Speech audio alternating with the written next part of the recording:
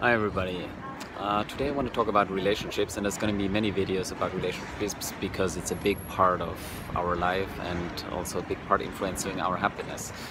And I want to talk about specifically why modern day relationships are, why I believe they're so complicated. And I think there's two aspects, two broad aspects about it. One is the difference between falling in love and being in love. So falling in love is triggered by many things. We still don't understand how it exactly works. There's pheromones involved, etc.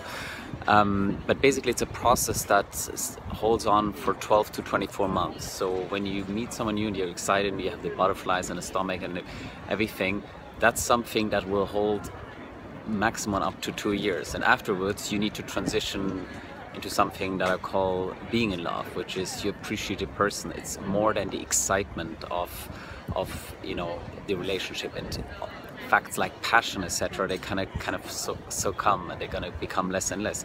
So when you meet someone new and you decide to make this a long-term partner, you kind of need to think about what's gonna happen beyond those 2 years, because this excitement that you initially feel is gonna fade by definition. It's just nature, how nature works. And basically also, like, falling in love has like, if you look at the brain, it's basically like being on cocaine. You're kind of being made stupid. So these kind of up to 2 years you're kind of being made stupid, and that's biology telling you to kind of find a partner and procreate in a way. But as you want to sustain your relationship, you need to think beyond that excitement, and so it's in that sense it's probably also good to wait a little longer before committing, whether you see there's more behind it, more fundamental things than just the excitement of a new relationship. And the other problem really in modern day relationships is kind of a paradox between what relationships used to be, i.e. they used to be about protection, comfort, carrying, being there for each other. But nowadays we want both. We want both the kind of what I just talked about, the excitement, falling in love, passion, adventure, surprise, all of that. But at the same time, we all want to feel at home. And these are two sides. These are two sides of the opposite spectrum. You cannot have one with the other. It's very hard to have one with the other.